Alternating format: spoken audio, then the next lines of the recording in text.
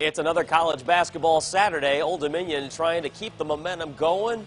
Last night, I should say now, back at Chartway Arena looking for their third straight win.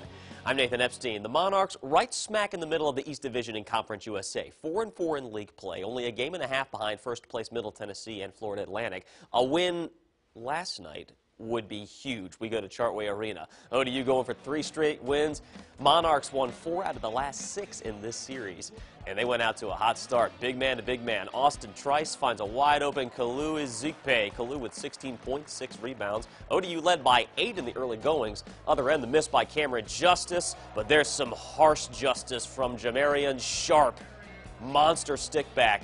Midway through the half, Luke Frampton started to feel it. Frampton, do you feel like I do? 4 straight trips down the floor, 4 straight three-pointers for Frampton. He scored 14 but left with what looked like an ankle injury. Hilltoppers led by 7 at the half. Second half, the Monarchs down 10.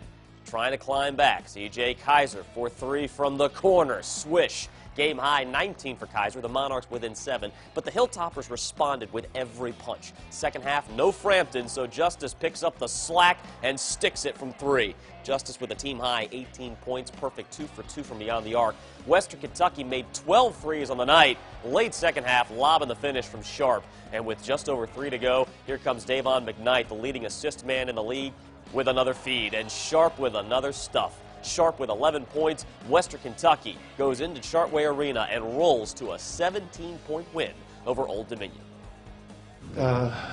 This is the kind of day that you got to tip your cap to the opponent. You know, we didn't have any answers. You know, offensively they hit big shots, and defensively their zone kept us off balance the entire evening. You know, we've got to turn our focus to FIU. Now's not the time to worry about this one too much. We will play them in a couple weeks. We'll get a chance to watch this film and, you know, look at this and see what we could have done better. But the Florida Atlantic, the makeup game that we've got down there on Tuesday, just looms really, really large for us, and we've got to be ready to play the best game that we possibly can. ODU falls to 4-5 in Conference USA, and you heard Coach Jones say now they head to Florida Atlantic for a makeup game on Tuesday.